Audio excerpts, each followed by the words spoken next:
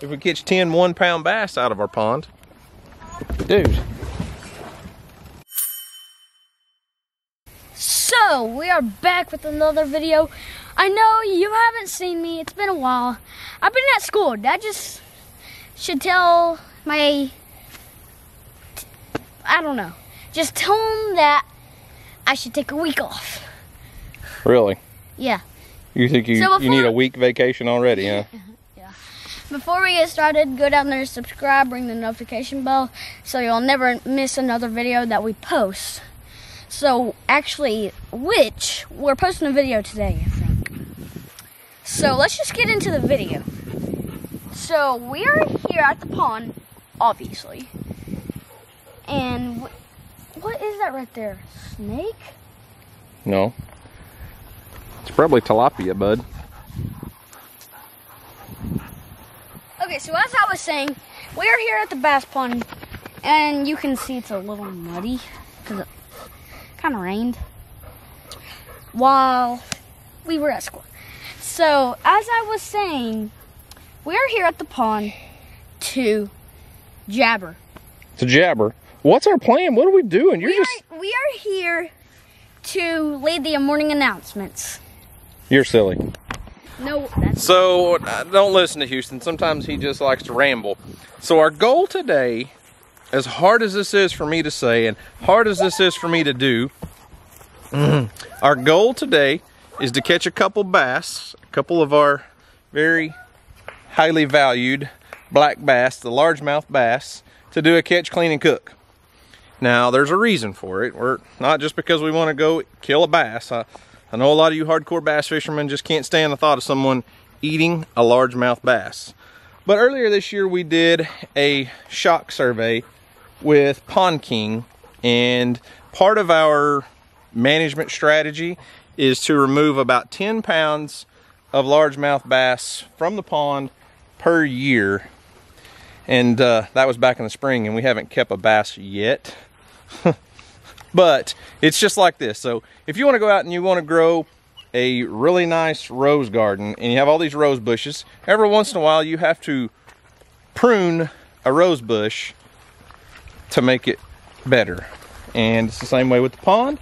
So we're going to go harvest a couple bass out of our pond. Hopefully. It's, I mean, perfect out here this evening. It is gorgeous. We're talking like 65 degrees, no wind. But with all the rain we've had, the pond's a little muddy. So we're going to start off fishing with some jigs. I think Houston's going to use a black and blue jig, and I'm going to go with like a crawfish or a bluegill colored jig. I don't know. Here we go. Let's go catch a bass. Aren't you going to push us out in the water?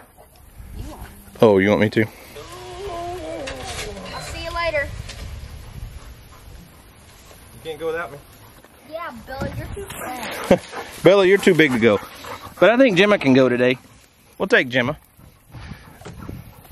How do you put this in the water? Hey, why don't you let me take care of that? Okay. Fine. So you got our live well? For our fish that we hopefully catch? Mm-hmm. Come on.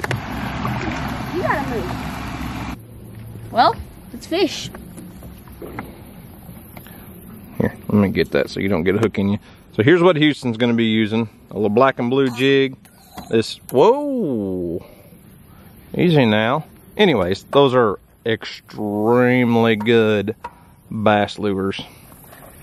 The dirty, muddy, stained water is usually perfect for the black and blue color. Well, why don't you throw it halfway across the pond?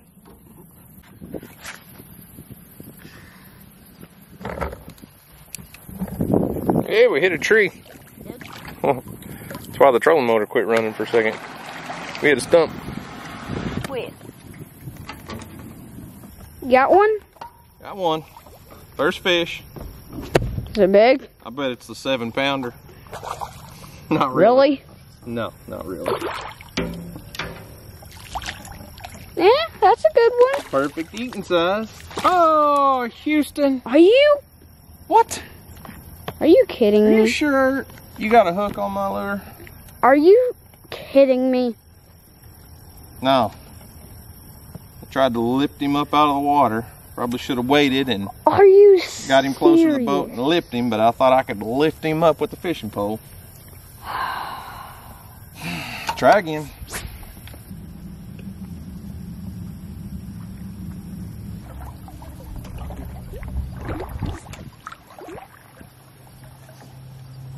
You're not even fishing anymore.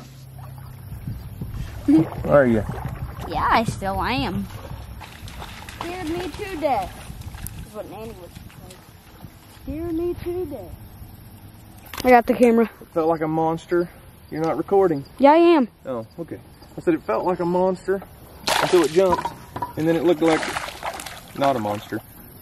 All right, Houston. That is pretty big. Don't lose this one. For real. Jimmy, no. Jimmy's gonna go after it. Jimmy, no. We got one!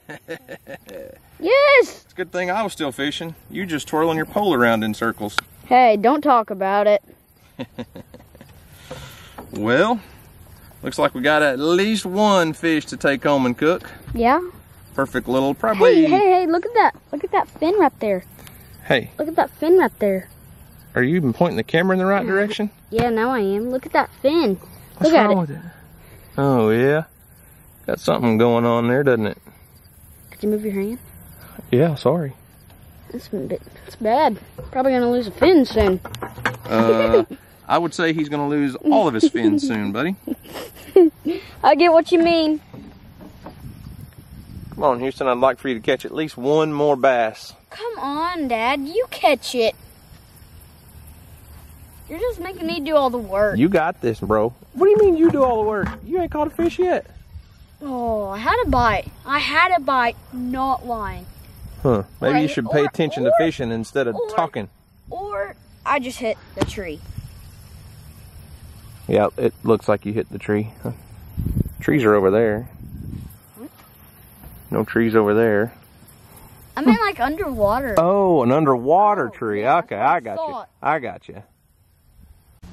What are you doing? Putting your pole down? Yeah, you put yours down. Oh, so we're calling it quits with me beating you again. I don't.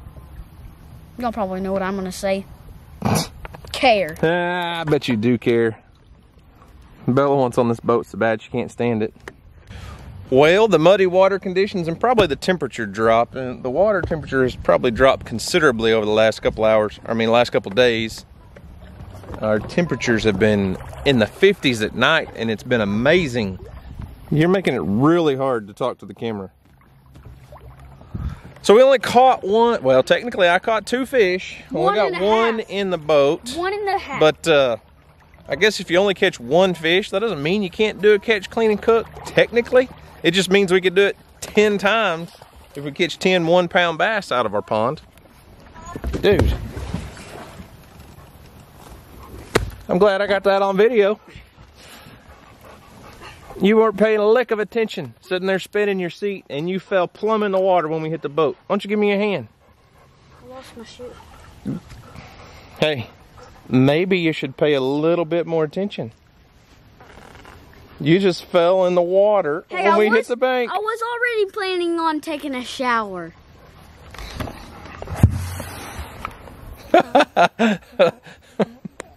I can laugh now.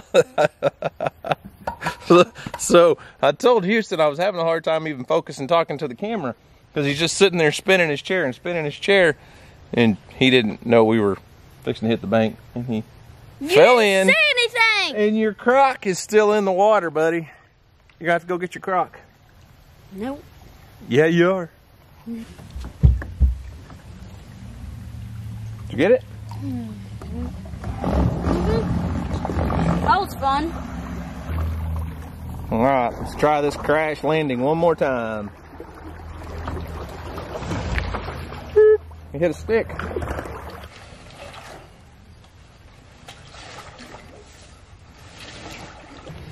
You know what?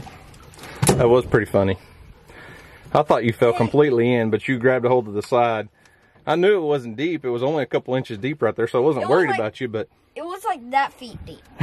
But only my leg, and then just barely right here got in. Yep. Maybe you should pay attention. Hey, I was I was planning on taking a shower anyways. Better watch out. Our one lonely bass. I'm gonna get him filleted up, and I think what I'm gonna do is actually leave the skin side on and cook him like we did those red snapper that we brought back from Pensacola this summer. So I'm just gonna go in behind that fin right there, all the way down to the backbone.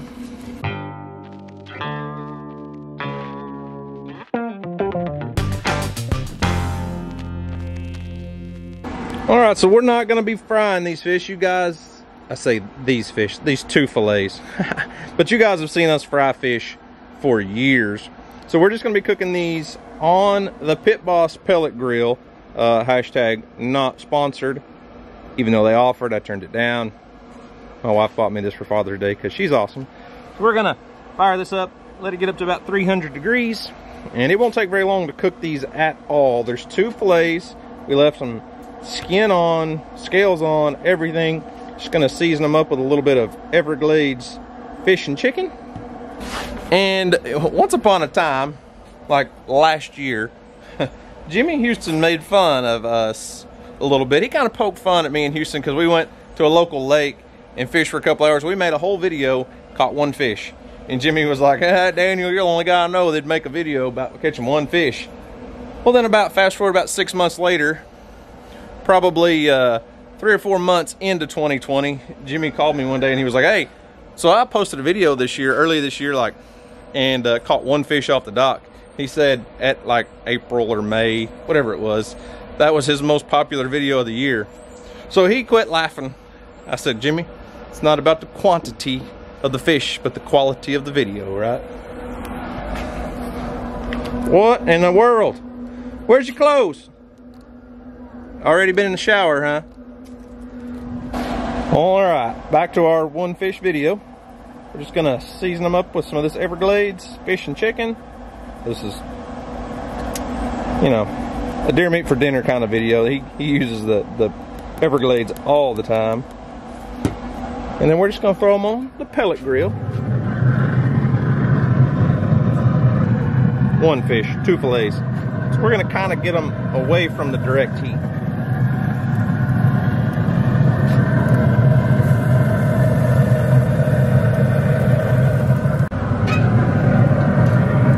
Let's say our two lonely little fillets are pretty well done. So I've learned just from grilling a little bit of fish, I'm not an expert at this by any means, but you can tell when that fish starts to flake apart, they're pretty well done. It smells good, so I'll tell you that. I don't know. You don't know? I don't know what it's... Listen to me. Just eat the meat off the skin. Don't try to eat the skin, okay? I won't. Well, that wasn't even a bite. Come on, boy. Pretty good. You're gonna have to cut into it a little better than that. Don't try to get the skin. I didn't.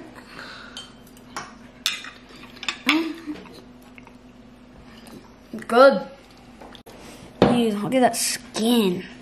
Yeah, it's still got the scales on it. Don't eat the skin. I repeat, don't eat the skin. I repeat, I don't care. Oh, you will if you eat the scales. Hot. You think we can get your mama to try it? I'm kind of busy. Well, let's give it a little taste test. I'm gonna say it's probably not gonna be as spectacular grilled as that red snapper that we cooked a while back.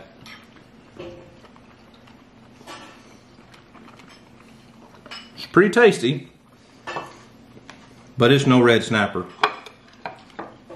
I love my pellet grill. It was a gift from my wife for Father's Day. Cook all kinds of stuff on it. We've made pizza, we've made pork butts, we've done just about everything you could imagine on that pellet grill. And I like it. All right, Mom, you're the official taste tester. I will say this.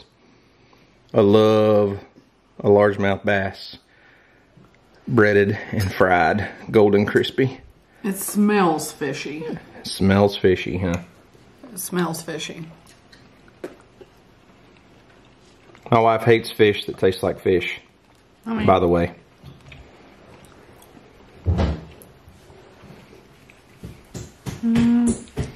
not as bad as I thought it was going to be because of the smell. Well, part of that is I didn't scale them and the skin is still on. So that's part of it probably. I kind of did it in a hurry. But it is very white, flaky fish. It is. It's really good. It's a lot of flavor, juicy. Oh, it's very juicy. That's one thing about cooking on that pellet grill is it's going to be very juicy. But I'm telling you what, it definitely comes in second behind the red snapper on the grill, right? Yes. That was amazing. That was amazing. Well, Houston, I'm sorry I outfished you again. I don't care. I have to do that every once in a while because people don't believe that I can outfish you. They think you outfish me all the time. Well, sometimes I do. Sometimes you do. Sometimes I outfish you. And guess what? I'm not ashamed of posting a video catching one fish, which technically I caught two. You guys saw him. I lifted him up out of the water. One and a half. Well, when you and Emily were competing in the at the creek with those little expandable, the world's smallest fishing rods, the rule was if it came out of the water, it counted.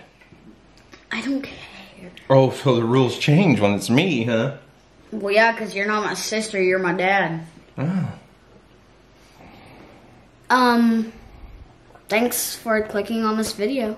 You're out of practice, buddy. I'm out of words. School is just rough on you. You had totally forgot how to YouTube. I know. It's just like making me lose my mind of YouTube. Because I'm not home very much. So, are you going to be able to end this video, or am I going to have to do it for you? So, guys, thanks for watching. I hope you enjoy it. And as always, we'll see you next video. Peace.